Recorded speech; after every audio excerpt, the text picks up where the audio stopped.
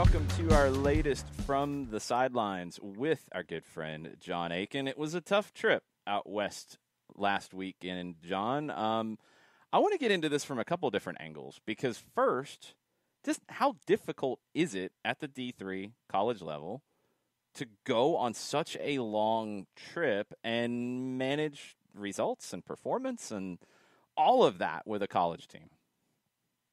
Yeah, I think, first of all, a lot of these trips that we do, these cultural trips, we've done to Philly, we've gone to New York, we've gone to D.C., we tie in something, with that, so that's a component of these trips,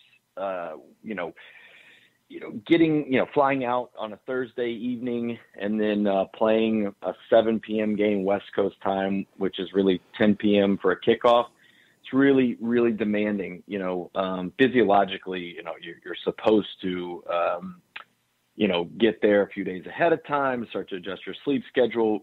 We can't do that. We're not built for that. So, not having that extra preparation time, both not being able to really afford a trip of that, kids can't miss the class time. We kind of threw these guys to the wolves, especially in the first game, playing the number 14 team in the country. And we struggled to adapt to that. So, it's hard. It's very hard, but I think, facing some of those challenges, we'll be able to rely on what we learned in a difficult environment later in the season, in conference play that will, position us for, hopefully a conference tournament win or, an NCAA tournament berth. I mean, that's why we play very difficult games early, even in the most difficult circumstances. I think it was 104 degrees when we kicked off our second game, at 5:00 in Redlands. So between, a different type of heat than we're used to here, and then the time change, it was challenging. But I know the guys will always enjoy spending their off day at Laguna Beach for the rest of their lives. So, well, all is not lost. How do you kind of manage the disappointment with the results, with the positives that you did see on the field? Because, I mean, we've all been through these kinds of games before where the result doesn't look good, the scoreline doesn't look good, but there are those positives that you can build upon for upcoming matches. Yeah, I mean, we look at all of our preseason or non-conference games as a way to evaluate really where we are. I mean, we play nationally ranked teams to find out where we are in the grand scheme of things. And, we've got a revolving door with our goalkeepers. We've taken a look at a young guy. We gave a guy, who's been with the program for a couple of years, who's been, a backup or second or third, a chance to start a couple games early. And then we rotated our starter over the last couple of years who's coming back from injury and play games. So, starting from the goalkeeping position, we've evaluated, where they are and where we're going to be moving forward. So that was encouraging. And that's a positive, because we really find out who they are, because you can't really find out, just in training. So that's a positive. And the other thing is, we played against, like giving an example, like Redlands had like 4 grad students, right? So they're, 20, 22, 23, 24, and we've got 18-year-old kids playing some of their first college soccer matches. So, 4 years of the weight room and, just being, stronger, guys playing against, some kids that have played club soccer last year. So that's eye-opening and helping them adjust to what the real standards are to be on a national caliber team. I would hate for us to play weaker opponents and think that these guys who had success at the club level all of a sudden jump at a college level and they think they're easily successful. That's not a positive for me. So that's why we kind of threw them to the wolves. And, I mentioned this to a couple of people before, but I remember looking up at the scoreboard at Redlands, the second game of the weekend, which is traditionally a really difficult game, on a long road trip, and looking up with 3 minutes to play, the score was, or the shot count was 15-15, and the score was 4-1. And that usually means poor finishing on our part, which it was, and, lackluster defending in key moments. And that's really what the difference was. So, the standard was kind of thrown out to the guys, and we didn't live up to it with regards to that, as far as taking our chances and denying some things that we probably should have. But but that's okay. That's, we're learning about our guys, and those guys are learning about the standard. So those were the real positives, coming from away from the weekend. And I'd rather have it that way than false results against weaker opponents early. Yeah, 100%. I mean, the program as a whole is better where you're tested in these moments, and you see who can rise to the occasion. Now, it does give you, I think, more to work with, and you get to see on some of these long trips, and this is at really any level when you get away with a team for a period of time. You get to see how things come together. I think you get to see maybe the psychology of the group a little bit more when you're on the road with a team for an extended period of time. And, we've talked about it a lot here with Atlanta United and the change in the vibe with Rob Valentino taking over and then Gonzalo Pineda from what it was under Gabriel Heinze. How do you feel about the vibe of your group at this point in the season? You can't discount the disappointment and the disillusionment from the results of being in a team that's 0-4. That being said, I'm excited to see them that disappointed in themselves. Yeah. And, because, they care and, they know that that's not where we expect to be. And I think you have to have expectations, first and foremost, before anybody can rise to those. And people will always traditionally, rise to those expectations if they're capable of it. So that was good to see. And I think, the continuity of the group was there. We just have to clean a few things up, but that's what training's for. And we're looking forward to getting back on the field this afternoon. Did you see any kind of leaders in the group start to emerge? I did. I think, the interesting thing about, our groups, and I have to coach this up in them sometimes, is, all our kids, I mean, at Oglethorpe, and I'd say traditionally, Division III in general, I mean, there's some really, really good people, and they're going to be, the next people that start a charity that, help 1 million people around the world, and they're going to be CEOs and doctors and lawyers, and they're going to be such successful people later. Sometimes they're a little too nice. And, when they get on the field and some of them have it in them, but some of them are a little hesitant to, really kind of grab the reins, if you will, and just go all out personality wise.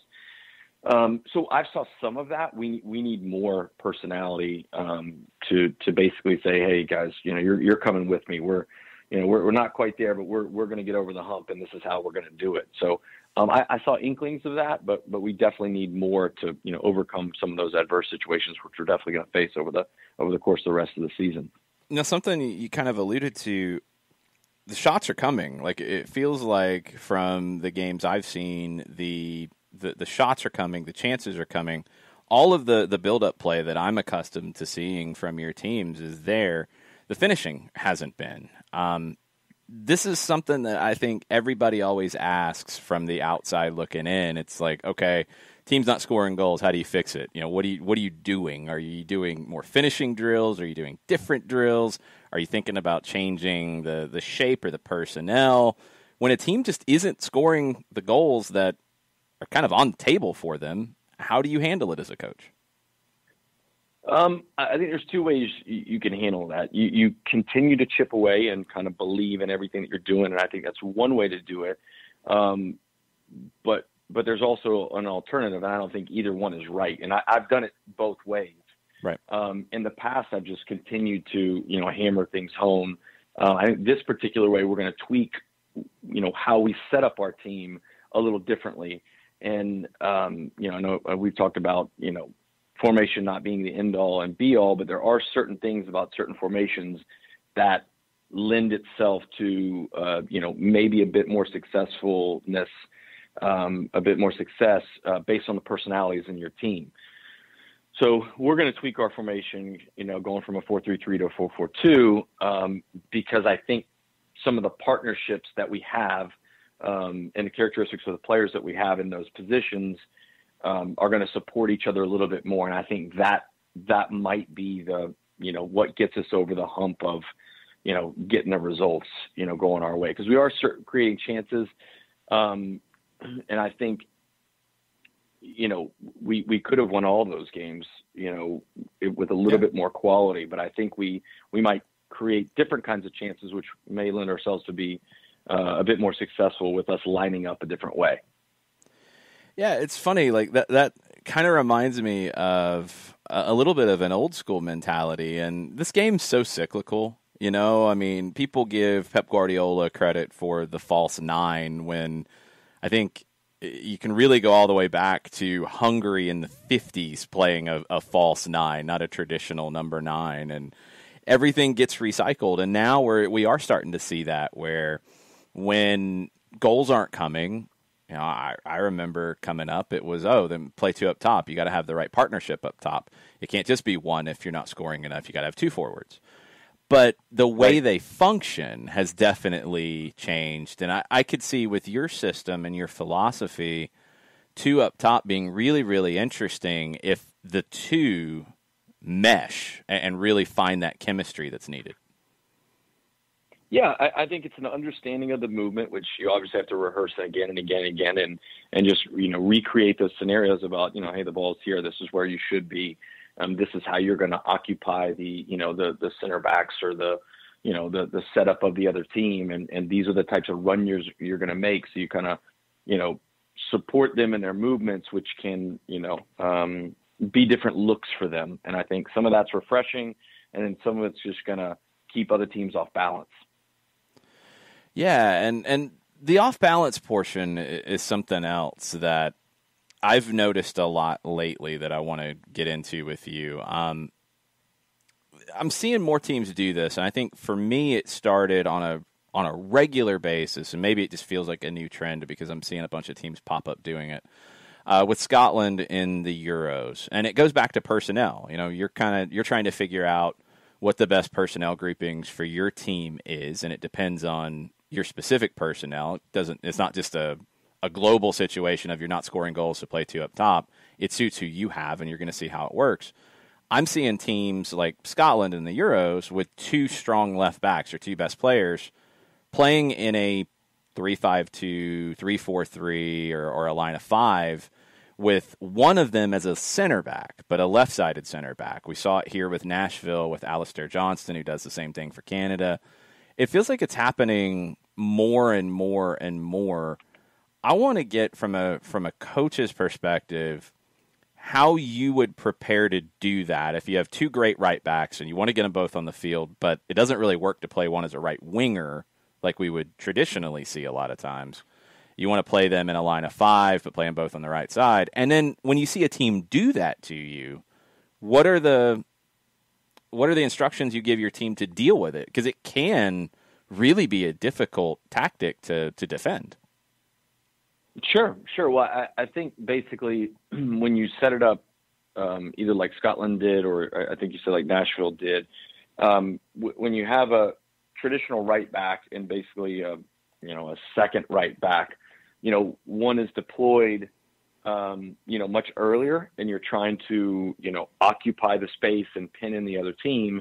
And then when that right back, the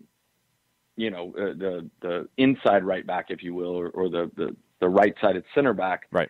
These late runs coming in are really what tries to keep people off balance. So it's a very secure system. There's two sides of it. From a defensive standpoint, when you're defending against a team that can, good aerially, you have three guys in the most dangerous area of the field where most goals are scored, in front of the goalkeeper. So you've got just more space covered from a starting position. So that's a very safe and secure thing. It also requires a lot of fitness from those, the fifth, the outside backs traditionally in the five. But the attacking side of things, like I mentioned, it's the late run that usually breaks teams down in the 2v1 situations where you can get to the end line and get the other team turned facing their own goal, which, usually is, what you're trying to do and score some goals that way. So, every team and every coach probably has, a different way to maybe time it out as to when that happens. But essentially that's what you're trying to do. And the other thing, you might ask that right-footed player to maybe sit home a little bit more if the other side is going to kind of get forward. So it just depends on those characteristics. But those are the two things that I think with that system, you get support defensively in the center of the field, and then you can create late runs if those people are traditionally right-sided center backs or left-sided center backs.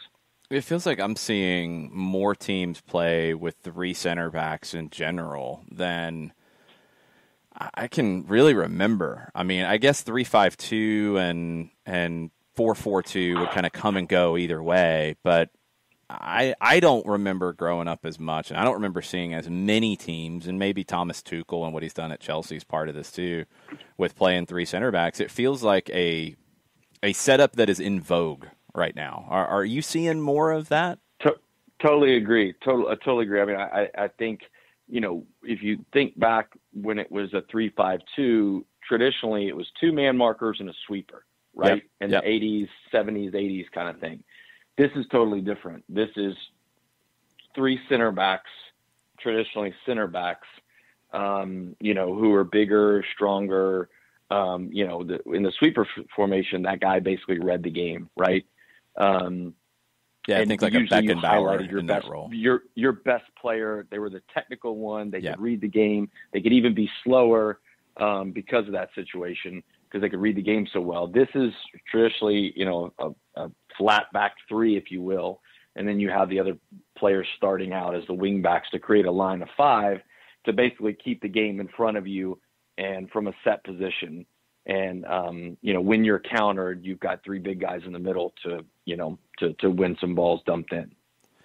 It's fascinating now to see Atlanta United, who have gone to this, because we saw Atlanta early on play 3 center backs when the opposition played 2 forwards. And that really goes back to kind of what you were saying about man markers and a free man, although the sweeper role, I think, is very different than it used to be. But now Atlanta's playing with 3 center backs right now, and maybe because of the quality of the center backs that you have to work with, and it's just getting your best players on the field. But Alan Franco, as the central of the 3, I'm seeing a lot of kind of sweeper in him because he is dropping off a little bit, and he's, it's not quite man marking because not everybody's playing 2 up top, but you're seeing the other center backs deal with the attackers more, and Franco is more free and reading the game and stepping out when he reads it. But it feels a little bit like a throwback or a hybrid of what we used to see out of that position and now where the game has gone today. Yeah, I mean, I think at some point when there's, if somebody's pressuring the man with the ball, somebody has to provide cover based upon the principles of the game. So they probably designed it where, Franco has certain characteristics a little bit different than the other ones. And, and maybe it's, with the ball, he's better and, reading situations. I'm not sure, why they have that, but it makes sense, that one of them are going to do it. So, yeah, I think a lot of people expect it because in the past when we saw, and I think Frank de Boer did this a lot with Miles Robinson as the middle of the 3, and it was, I think, really purely about his speed. He's able to just cover so much. He was the free man in those spots, and now Miles is in a position where, as we've seen him grow and mature, and we saw it a lot with the U.S. men's national team, his 1v1 defending is excellent. To have him in the free role kind of wastes that a little bit. So Franco's the free man, and Miles is shutting attackers down. Yeah, I mean, you've got to, play to people's strengths. And I mean, he's one of the best in, the country, maybe in the world in 1v1 defending, just with pure athleticism and his ability. He's gotten so much better over the last few years reading the game. And, it's just, you got to play to people's strengths. I think that's the takeaway that I always try to bring to the table whenever we start talking about formation or tactics, not philosophy, which shouldn't change very much, or can be elements of it can be highlighted depending on tactics.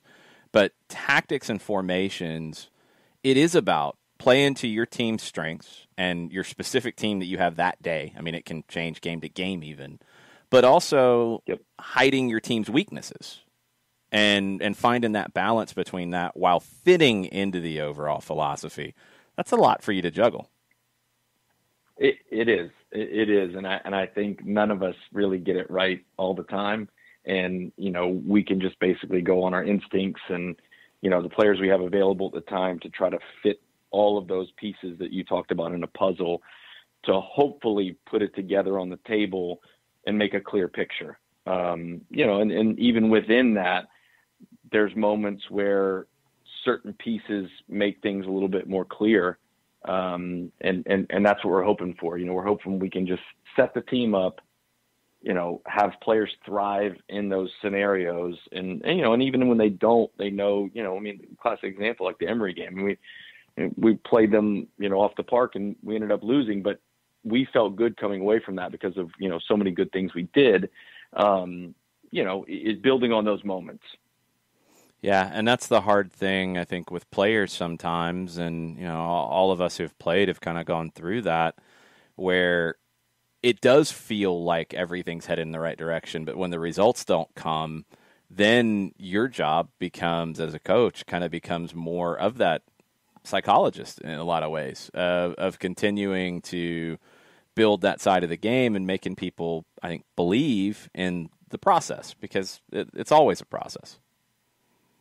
Yeah, absolutely. And you just have to keep hammering away, and you got to believe that, things are going to work out. It's not always easy. And, when you're winning, that's an easy thing to believe in, but also, like, going back to where we started, is it a false belief based on your opponents, based on some different things? And, we've set ourselves up to be challenged early, and the results haven't gone our way, but we have a very good team. And I think, we believe in what we do, and we just got to keep believing to turn the corner.